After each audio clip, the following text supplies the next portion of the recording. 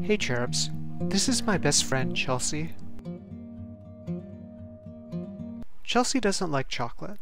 And so, I set out to create a cookie that surpasses chocolate chip cookies!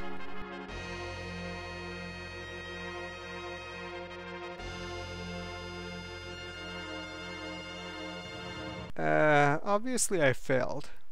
But I did end up with a recipe for oatmeal, whole wheat, coffee, cinnamon, blueberry, white chocolate chip cookies. Introducing Dr. Uechi's famous— Actually, they're called Chelsea's, because Chelsea's version tastes better than mine. And, you know, that's okay, I'm cool with that. Why can't you let me have anything? Take 3/4 of a cup of butter and leave it out for about 1 to 2 hours to let it reach room temperature. Combine half a cup of granulated sugar, 1 cup of packed brown sugar, 1/4 cup of decaf freeze-dried coffee, and 1/4 teaspoon of cinnamon, and stir. I'm frequently asked why I use freeze-dried coffee. If you pour brewed coffee into the dough, it becomes too watery. And if you add ground coffee to the dough, you get coffee bean cookies, which are fine if that's your thing, but they're kind of bitter. So if you want cookies with a sumptuous, smooth coffee taste and finish, I don't know how to make those, so we're going with freeze-dried coffee for now. Next we cream the butter and sugar mixture together. If you've never done this before, and you don't have forearms, you're going to want a stand mixer.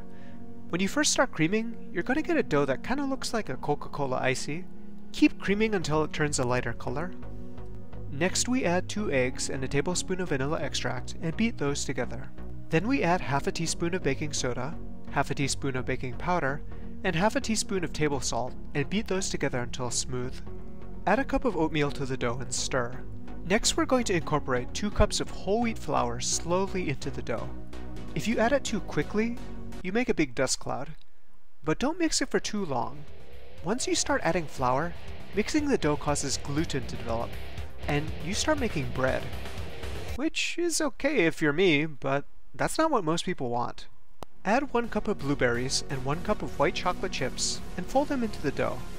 Alternatively, if you're willing to abandon reason for madness, you can instead add 2 cups of chocolate chips and create Dr. Uechi's famous chocolate Chelsea's. They're called chocolate Chelsea's. Refrigerate the dough overnight. Now, I know what you're thinking, and don't skip this step. Patience is a really important virtue in baking, and in life in general. No, I want it, no! Preheat your oven to 375 degrees Fahrenheit. Make balls of dough about the size of golf balls, place them onto a sheet pan, and stick them into the oven for about 13.5 minutes. Let them cool on a cooling rack for at least 10 minutes.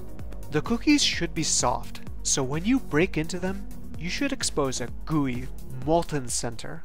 And that's what really embodies Chelsea's. An earnest, wholesome character combined with a soft, tender heart. A deep, enriching flavor profile that is a pleasure to know and experience. I hope that Chelsea's bring a smile to your face in the same way that they've brought smiles to mine.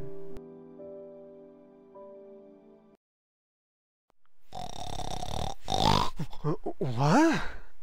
Oh, man. The cookie dream again. Ugh. Whatever. Today we're going to be making whole wheat sandwich bread.